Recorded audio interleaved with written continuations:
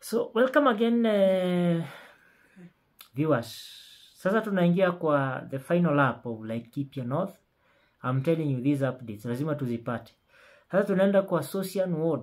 Hawa ni majirani wa Baringo County na Isiolo. So ni watu wanatoka mbali. Na kwa hivyo it has quite a number of teams. This is a very interesting ward. Tuanze na Pool A. Pool A ambayo wanachezea Olmaiso Primary. So we have 5 teams. We have 5 teams. They're supposed to play 4 matches, each one of them. Kila moja, 4. SOSIAN boys wamemaliza. And they have acquired maximum points. 12 points. So they have played 4 matches and they have 12 points. Goal difference of 8. This is a very good team. I think SOSIAN boys already, they are in the semi-finals. Olmaiso main switch. Main switch, 6 points. Even if they win, then they are not going to proceed. Hellas Verona.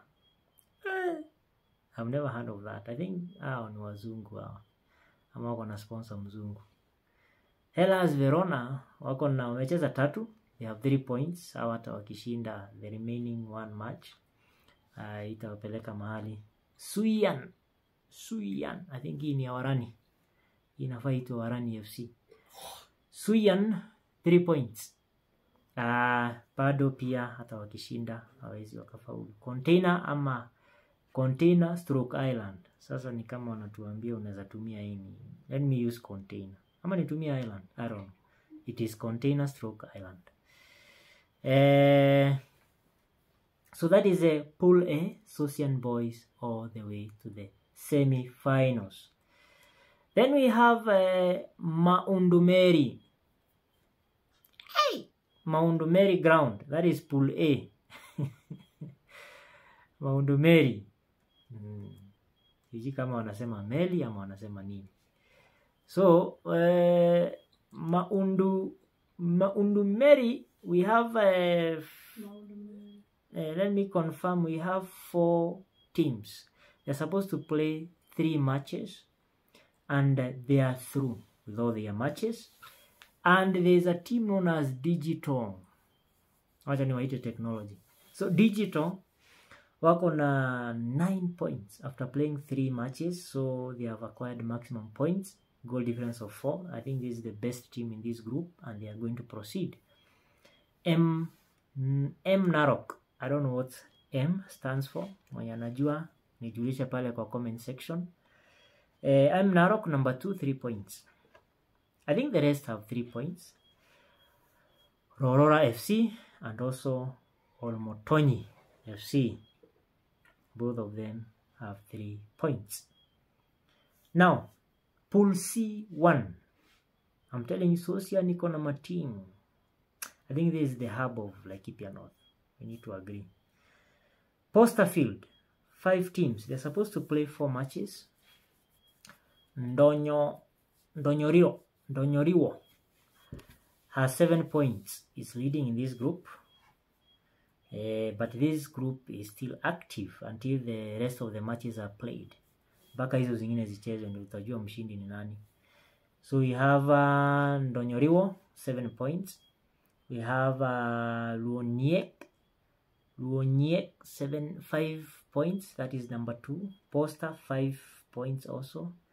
Luoniek have got a goal difference of 2. That is why they are position 2. Although they have 5 points kama number 3 wale ambao pia ni Poster 5 points. Loisaba Loisaba 2 points.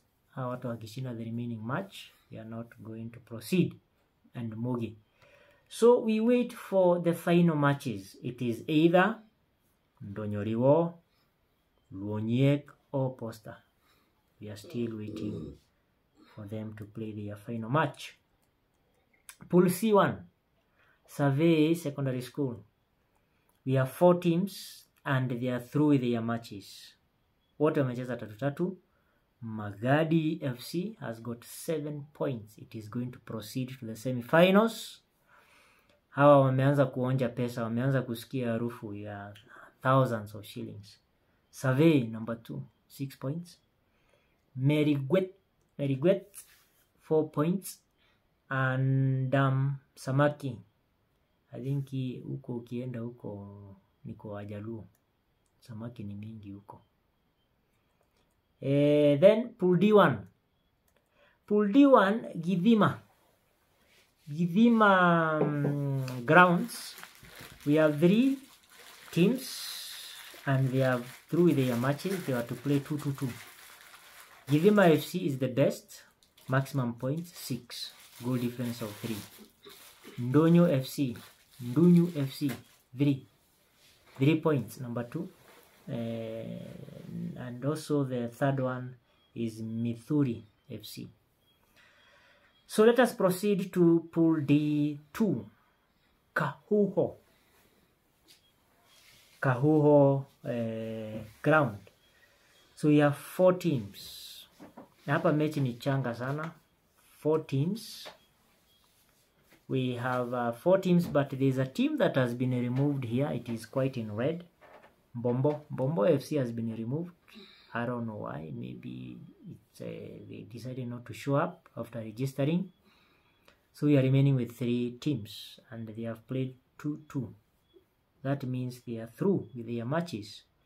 And in this case, Minyore FC is proceeding with 4 points. Mirango FC, number 2, with 2. It is not going to proceed because they are through with their matches. Kahuho FC, the 3rd position. Now, in SOSIAN, we have a ladies team. That is a ladies tournament in this government. That is a county government tournament, like Kipia Governors Cup. SOSIAN has got a ladies wing. Ladies league, position 1 so far. I think the teams need 3, and they are through their matches. SOSIAN ladies 4 points after playing 2 matches. Drew 1, won 1. Container ladies 3 points. Veterinary ladies 1 point. So that is as far as the ladies team are concerned. So I think in this case, SOSIAN ladies are proceeding to the next level. It has been quite long. SOSIAN is very exhausting. So many teams, including the ladies team. But finally we are through. Let us wait for the final matches to be done, to be played.